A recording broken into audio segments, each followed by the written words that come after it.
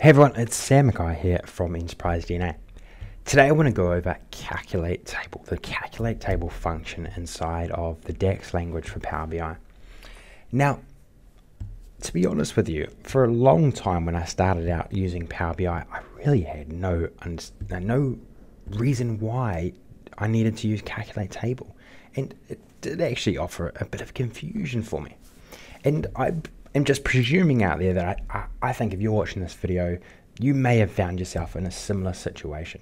You may have got your head around Calculate and how that works, but Calculate Table is just that a little bit additional of information and you haven't really found many uses for it, and you are looking just for clarification around how it works. Now, it's great because I was in exactly the same position, and I feel now, based on what I've worked through over time in terms of scenarios and demos that I've worked through, that I now have a very strong understanding of exactly how to think about using it and exactly when you should use it.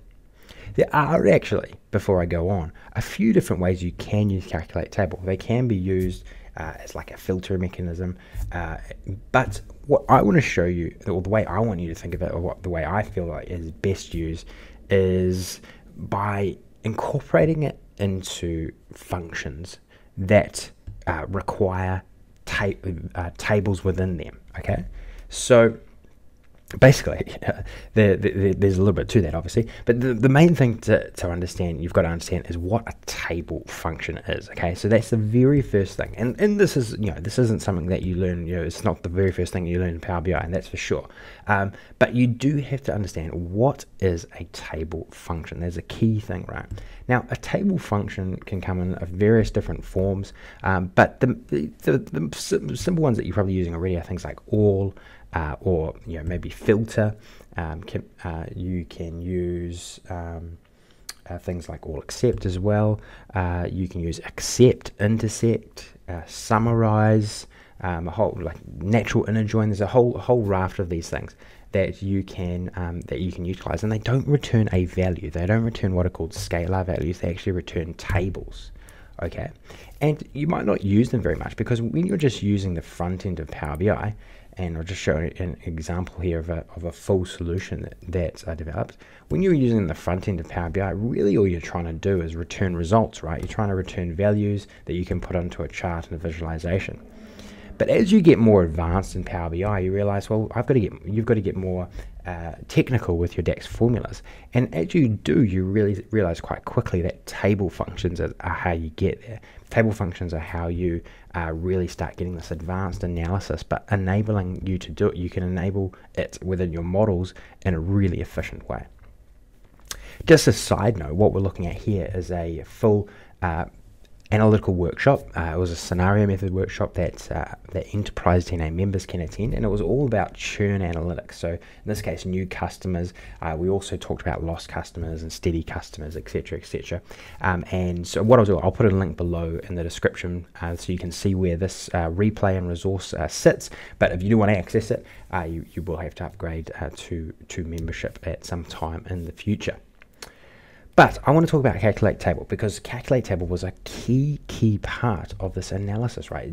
To actually find this insight, like new customers, lost customers, steady customers, anything around churn analytics, you've really got to understand what is going on with Calculate Table, because that Calculate Table enables you to find these insights very efficiently. So let's just have a look at the format and I'll show you.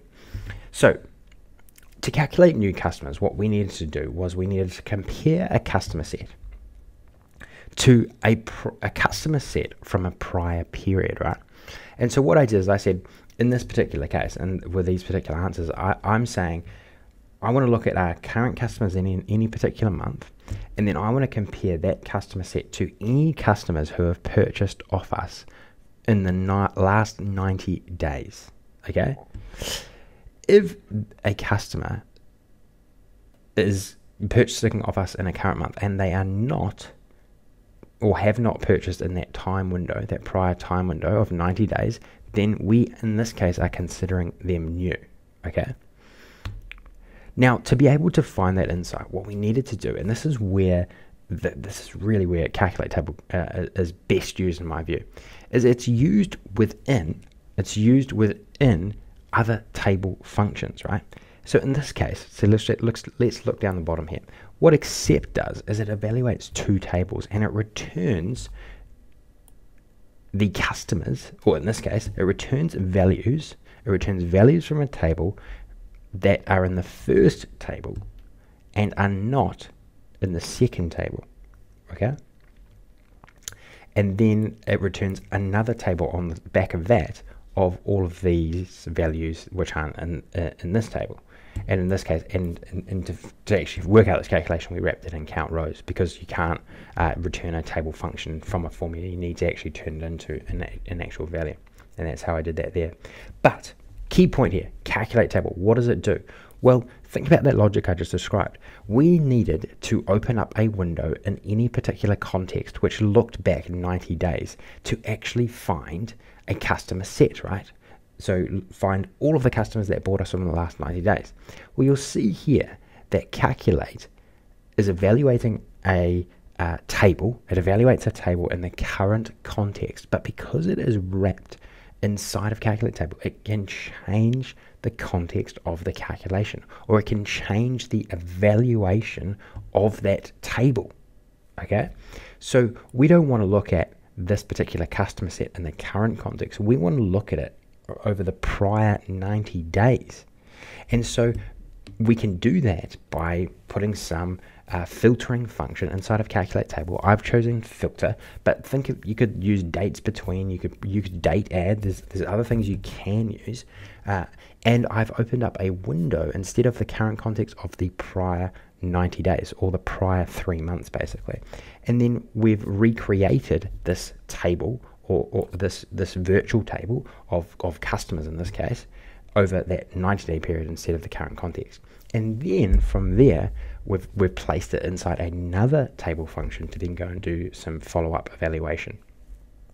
So does that, hopefully that is actually making it clear why and when you would use calculate table. I think certainly when when I went through this demo, it certainly I could sense from those who were members who were there live and who've watched it on a replay and communicated with me post, that this really showcased. Okay, well, this is a perfect use for calculate table over any other sort of use. Is you use it to to change the context of a table evaluation. That's generally how you use it, but then you can incorporate the formula into other formulas where you need to compare tables, like accept or intercept is another one that you can utilize as well.